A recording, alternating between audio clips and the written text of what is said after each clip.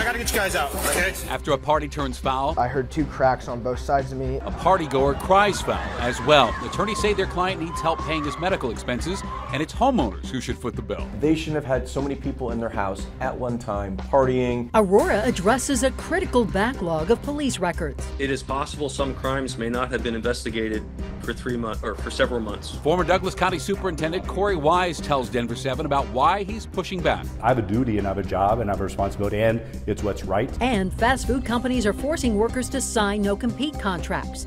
Colorado lawmakers think it's time to renegotiate. Don't prohibit someone from making a living for 2 or 3 years. To me, that's un-American. Good evening, and thank you for watching Denver 7. I'm Ann Trujillo. And I'm Shannon Ogden. There's a thin line between a story you tell forever and one that follows you forever. And the 100 or so people involved in a raucous house party in Aurora fall into the latter category. And not just the ones who were hurt when the floor gave way, but the people who own the home and who may now be held accountable. Denver 7's Brian Wang explains. Some described it as the birthday party of the year, a rager, a banger, an all-out bash. I think it started getting really out of hand really quick, and just too quick for anyone to really notice or care too much. Quite the fun, until it wasn't. The floor collapsed in this party and there's a bunch of juveniles stuck downstairs. The living room dance floor collapsing into the basement. Got reports of 5 unconscious parties still in the basement. Hey, you see anyone under here? Authorities say up to 200 people attended the party, but shockingly, there was only one serious injury, and that was 19-year-old Grayson West. I felt myself go down. I went into shock for a few seconds, and my hearing just kind of went out. An excruciating pain would shoot its way past all the adrenaline. I looked around, turned and looked at my foot, and it was all bent up and everything, and kind of looked like a question mark. Doctors say West fractured and dislocated his foot in multiple places. There are certain things that I'm not going to be able to do that I used to love to do. According to West's attorney, Grayson's going to need hundreds of thousands of dollars in medical bills.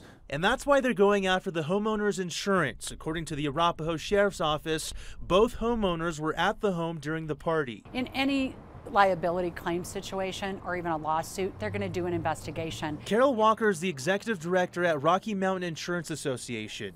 She says insurance companies will consider multiple factors in a liability investigation before paying on a claim. What was the homeowner's responsibility? Were they negligent? Were they taking every step, every precaution they could to ensure the safety of their guests? And if it's determined the homeowners are responsible, insurance can deny paying out a claim, leaving the financial burden on the homeowner. Anytime you have people on your property, especially if you're hosting a party and there's alcohol being served, you do have a certain amount of legal liability. Quite the party. I wasn't there for more than 40 minutes before the floor collapsed. Hey, so the main floor collapsed completely. And possibly quite the liability. Bayan Wang, Denver 7. 8 homes have been evacuated in Woodland Park over a wildfire. Right now, this Teller County fire is small, only a few acres. It is already 10% contained. Greeley police have arrested a Weld County deputy on suspicion of stalking and domestic violence. The sheriff's office learned of a protection order against John Maydell Friday. They called Greeley police, who started the investigation Monday and made the arrest today. Online marketplace Let Go is being sued by the family of a couple shot and killed in Aurora while trying to buy a car. Joe and Jocelyn Rowland showed up to a parking lot in August of 2020 to check out a RAV4 for their daughter. Police say they had actually been lured there by a then 18-year-old man named Kyrie Brown, who allegedly killed and robbed them. Brown is to be tried in August. Now, Let Go, the company, is being sued on grounds that it failed to verify whether Brown was a legitimate seller. The company has since been acquired by OfferUp. The group that uncovered a critical backlog of unprocessed police reports in Aurora says progress is being made. PRI and management initially found more than 2,500 reports concerning everything from murder to carjacking still in the queue, still waiting to be cleared. Well, tonight, Aurora is down to a little more than 400 reports. As for what this backlog says about Aurora crime or the department charged with addressing it, PRI had this to say. We did not state that as a result of the backlogs in the record section, criminals are out running free. PRI did not state that all of the backlog cases were not being investigated. What we did say, and I quote the report, quote, as a result of the delays in processing police reports, Violent crimes reported to the police department may not, and I emphasize, may not be investigated for months, enabling suspects who might, and I emphasize might, otherwise have been investigated and taken into custody to reoffend. PRI found a number of factors contributing to this backlog. Notably, Aurora did not seem to be documenting what employees working from home were actually doing. A Wheat Ridge police officer who was stabbed several times while responding to a traffic call was released from the hospital today. Alan Fisher, a 20-year veteran of the department, police say he lost so much blood he might have died if not for the actions of his fellow officers, and the person accused of stabbing him has been arrested. Right now, the State Board of Education is considering how to best place the Adams 14 school district in a position to succeed. The most severe option on the table, closing Adams City High School or reorganization, and neither appears to have broad support. A partial partnership with a firm chosen by the district appears to be the more palatable option to the board, if not parents. I think we need local control, first of all, okay? We also need a panel and a board that reflects the community, especially because we clearly see that this state board doesn't reflect our community and many of the communities that they are sabotaging and jeopardizing throughout, which are all low-income Black and brown communities throughout the state. Now, Adams 14 will address today's hearing at a news conference that's set for 7 p.m. tonight, and you can stream that on Denver 7 Plus, or you can also get the highlights on Denver 7 News at 10. Former Douglas County School Superintendent Corey Wise filed a charge with the EEOC claiming he was unlawfully fired. And today, I met with Wise for his first interview since his very public, emotionally charged dismissal in February by the newly elected conservative school board majority. Now, Wise says he was fired because he supported the school district's in-school mask mandate and equity policy. That newly elected majority opposed both and have since gotten rid of both. Wise's attorneys say they are prepared to take this to trial, and while they don't have a monetary amount in mind, they say compensation to make up for the unfulfilled 2 years of his contract, benefits and damages could be in the 7 figures. Wise himself says he wants justice. I want what's right. I think when things are violated, it needs to be improved, and that accountability side. If you knew then what you know now, would you have done anything differently? No.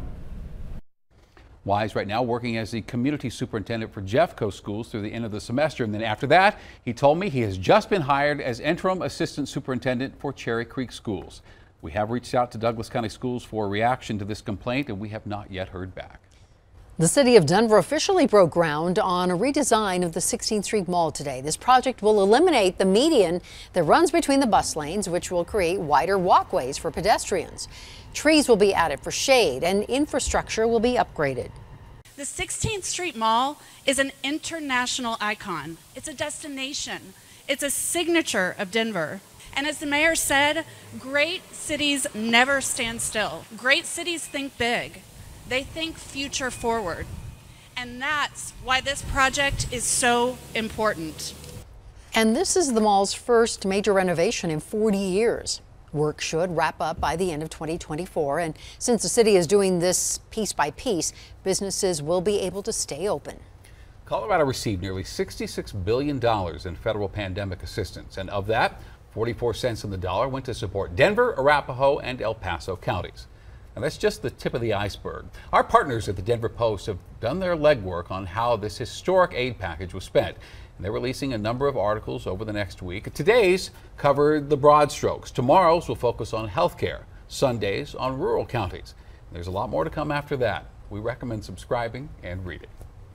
A bill that would phase out sales of products that contain so-called forever chemicals was heard in a Colorado House committee today. And those chemicals are often linked to firefighting foam, but they're also commonly used in food containers, carpets, and furniture. They can stay in the ground and water for a long time and have been tied to an increased risk of cancer among firefighters. And changes could be coming to hiring practices in Colorado. If not through the legislature, then through federal courts. Here's Denver 7 political reporter Megan Lopez. There's a case playing out in federal court in Colorado, a case about a dialysis company named DaVita and its former CEO allegedly conspiring with other companies, a case that could set precedent for Colorado employment law. While that jury deliberates the merits of the DaVita case in federal court dealing with non-solicitation, Colorado lawmakers are considering a bill to change non-competes. Now, non-solicitation means companies won't actively go after one another's employees or their customers. Non-competes, on the other hand, are agreements that employees simply can't go work for a similar company for a certain amount of time. Non-competes stifle innovation. They make it difficult for employers to recruit talent, and they make it difficult for talent to go places and move up the ladder. House Bill 1317 would do away with non-competes for people making less than $101,000 per year. Bill sponsor Kerry Tipper says for some high-level positions, non-competes make sense to protect proprietary information. Take the case of Jimmy John's, which was barring its employees from working at other sandwich shops or delis for 2 years if they left. Don't prohibit someone from making a living for 2 or 3 years.